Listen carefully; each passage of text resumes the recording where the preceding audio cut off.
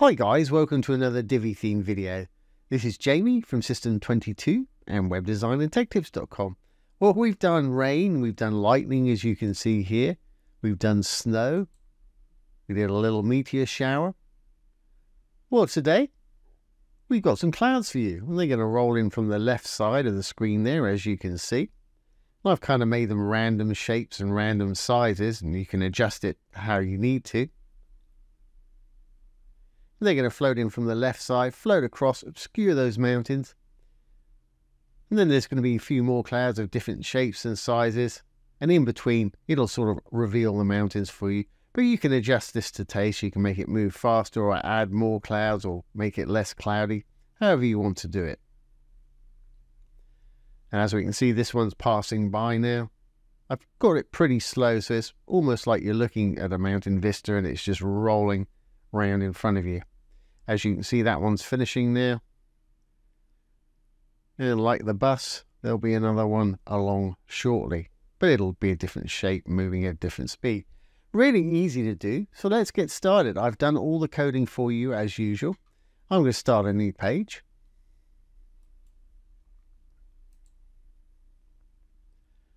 And we'll give our page a name. And I'm going to use the Divi Builder. I'm going to go ahead and build from scratch. Divi throws in a section and asks you to throw in a column or whatever you want to throw in your section.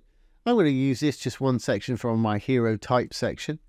I'm going to put a single column in, just like my other ones. I'm going to throw a little call to action in there. I'll leave everything how it is in the call to action there. Let's just add a button by going into the link and putting a link in where it says add the button. Obviously, put whatever URL you want to take your people to. Always best practice. Open it in the same window if you're linking to your own site. Open it in a new tab if you're linking off-site to somebody else's site. Okay, I'm just going to go down to the background here. I'm going to change that to a black like we did in the other ones. I'm going to click on the dark black field there. I'm going to pull this opacity slider down so we can see some of the image that I'm going to put behind there through this. Okay, let's save that now. And for interest value, you don't have to put yours in the hero section. That's what I'm going to do today. And just to make this more interesting, I'm going to make this full screen. To do that, I'm going to go into my section, the blue tab right there. First thing I want to do is put in that little background image I'm going to use. So I'm going to click on background, always under content there. Third tab along is background image. And let's use that sort of mountainy one I had there as fine. As you can see, it's in the background there. Now let's make this full width, full screen. It's already full width, so all we need to do to make it full screen is go to our design tab, down to sizing. I'm going to use minimum height. That way, on smaller devices, it can get taller if it needs to, depending on your content. I'm going to write 100 VH for viewable height. As you can see, this image is now the whole screen size. Perfect. Just going to add a bit of padding on the top to push our content down a little bit. Close up sizing. Open up spacing. Padding top. Let's try 25 viewable height. 25 VH. That works for me. Obviously, adjust yours to taste. Okay. Well, this is a nice sort of mountainy picture with the sort of, it's got its own clouds and vistas there. But to make these happen, I've written all the code for you, as I mentioned earlier. I'll put this link down below. You can just copy and paste this code. In the style tags here, we've got some CSS that's actually creating the class name. I've hidden any overflow so that these don't spill out into other sections. And we've got a CSS cloud that's being generated. And I'll go through this in a minute, show you how to make them bigger or smaller. And we're using animations called float to make them disappear and reappear. They're starting off invisible, then at 10% they're coming in fully visible, and at the 100% they're staying visible and moving to the right side of the viewport. Down below we've got a script which we are actually generating these clouds here, and again I'll go through this a little bit in a minute. You can add or remove the amount of clouds you want, you can make them bigger or smaller. But for the time being, all we need to do is select all of this from that closing script tag all the way up to the opening style tag. Control C to copy. Make sure you get it all. Make sure you don't cut off any of those curly brackets there. It will not work. So Control C to copy. Let's go back to our site here. Now I'm using Divi, but you can use this on any WordPress theme you want that allows you to put a code module in. You can also use it on an HTML site or a Bootstrap site. You just have to link the CSS and JS files. So let's add a new module here. A little dark button to add a new module. I'm going to go for a code module. Inside that code module, I'm going to pop my cursor in there and paste what we just copied. Control V to paste. And there it is in there right now. Now you won't see anything on the back end here for two reasons. It won't read that JavaScript on the back end, or not actively anyway. And secondly, we need to give the class name of clouds that we've created up here to whatever section that we want these clouds to appear on. And that in particular is this section up top here. So I'm going to copy this class name clouds without the dot. When you write it as code, you need a dot in front of it. When you apply it to an element, you don't need the dot in front. So it's just CLOUDS. I'm going to copy it, Control C again. We'll save our little code module there. We'll go up to the section we want to put it on, this little hero section here. I'm going to go over to my Advanced tab. Under the Advanced tab is always where you find CSS IDs and classes. This is true for sections, rows, and modules. If you click on it, it opens up CSS ID and CSS class. Make sure you paste it into the class and not the ID. It will not work if you put it in the ID. It's a CSS class right there. Great. Well, now we've done that, you've got exactly what I had on the other page. Let's make sure it's all going to work. So I'm going to save my page changes down here. And let's exit the Visual Builder. As you can see, we've got a little cloud coming in from the left-hand side there. And it's going to do pretty much exactly what I showed you in the beginning there. Now we'll just let that roll across a little bit, and then I'll show you how you can adjust it, make these clouds bigger, smaller, drop them down here a little bit if you want to, or even push them higher up if you want to. So that's rolling in there nicely, revealing those, or so I should say hiding those mountains and then revealing them as it passes through, like a nice little mountain vista. Let's show you how you can manipulate these clouds to make them your own. Let's re-enable the Visual Builder there. And we'll go down to the code module. Now, code modules don't take up a lot of real estate. Occasionally, you'll have trouble finding them on the front end right here. I can probably find mine, but there it is. If you have trouble, what you can do is hit the little purple button, hit the little icon on the left-hand side, wireframe view. It'll take you to the back end. You can always get in that way. There's our code module. Once you're in there, flip it back to whatever screen size you like to edit on.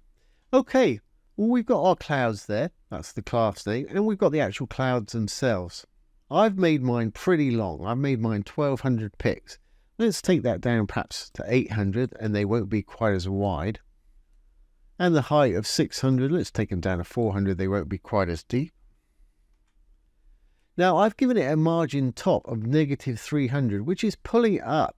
Well, somewhere up there on the screen, which means my clouds are remaining at the top there, which I kind of like. If I reduce that, well, let's just put a 0 in there. So 0 pixels, they'll be further down because they'll be starting right here. If we roll on down to our script now, here's the amount of clouds I've got. I've got only 8 happening. You can take that number down, obviously, or up if you want more clouds. We've got a random vertical position here, which should be anywhere around the 30% of the screen, and it's going to fall down here a little bit. You can adjust that if you want to. And we've got random sizes. I've got some maths calculations going on here for the width and the height.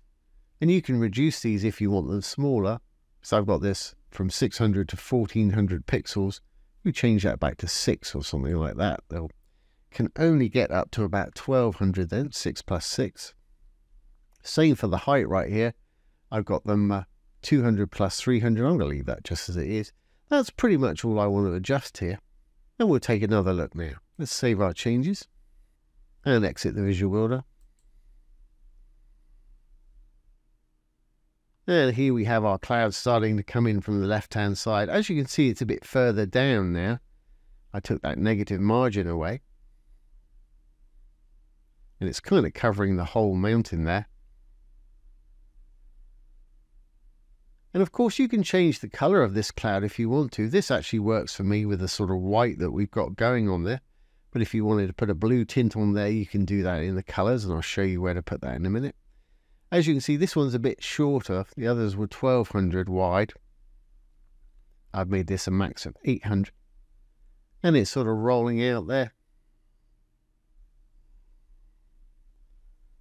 I imagine we'll have another one coming in shortly behind it. Like I say, I used some random mathematics to do that, which JavaScript is marvelous at. Now this is rolling off there to the right hand side of the screen. As you saw in the code there, you can up the number if you want to put more in there. And I'm sure, like I said earlier, one's going to appear on the left hand side in a moment and start coming in again. There we go. And you know where to up the number if you want more frequent clouds than that. So let's just go back in there. I'll show you how to change the color. I think I'm going to pop mine higher up on the top. I liked it when the sort of valley was more visible below. That's entirely up to you. You have it how you want. So let's re-enable this Visual Builder. I'm going to go down again to my little code module. Again, if you can't find it, you know how to get to the back end there. There it is right there.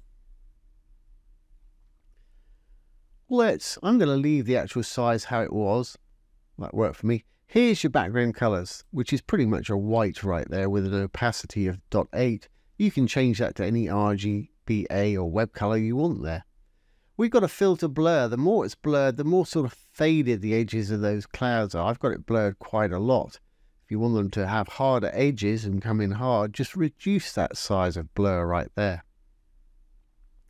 I'm going to put them back up the top of it. The original was negative 300, I think I had. Let's just try negative 200 for this. And put the PX on the end for pixels. Now let's actually up the number of clouds that we have going on there. I've got 8. Let's make that 12 perhaps. And I'm going to up the width on them by making one of these a little bit bigger. So it's going to go from 600 plus 800, so that'd be 1400 pixels. That's how it was originally. Height-wise, I think I'll leave them just as they were. They seem to be deep enough.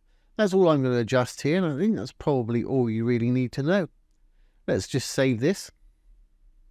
Again, we'll save our page changes. And we'll exit the Visual Builder. And there we have it. We've got our first cloud rolling in there. You may have noticed it's back to being higher up at the top of the viewport here. It's still reaching down quite a ways.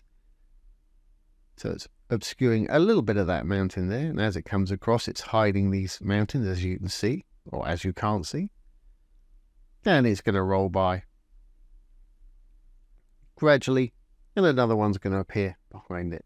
So there you go, guys. There's how to add a sort of floating cloud effect to your Divi theme site. Like I say, this will work with any site. You can use it with Elementor built WordPress sites. You can use it with Gutenberg with a code module. You can even put it on your HTML sites or your Bootstrap sites. And I'll make a demo Bootstrap site sometime in the future because my Bootstrap videos were quite popular. Haven't done one for a while. But that's a nice little thing to have on your site. And all this code, as I mentioned before, you'll find a link down below the video that will take you to here. Just do exactly what I did. And then manipulate it to how you need it. As you can see, we've got another cloud rolling in behind that first one there. So there we have it, guys. We've done clouds, we've done meteor showers, we've done snow, we've done lightning, we've done rain. So I'm not sure how many more of these sort of weather conditions that we can do here. If you have any ideas, pop them down below the video. So I hope you've enjoyed this today and found it useful. Don't forget, if you have any questions, pop them down below the video. I'll do my best to answer them or make a little demo video just like this one. If you've enjoyed this today, please give it a thumbs up, ring the bell, comment, share, and subscribe to our YouTube channel. Once again, this has been Jamie with System22 and webdesignandtechtips.com. Thanks for watching. Have a great day.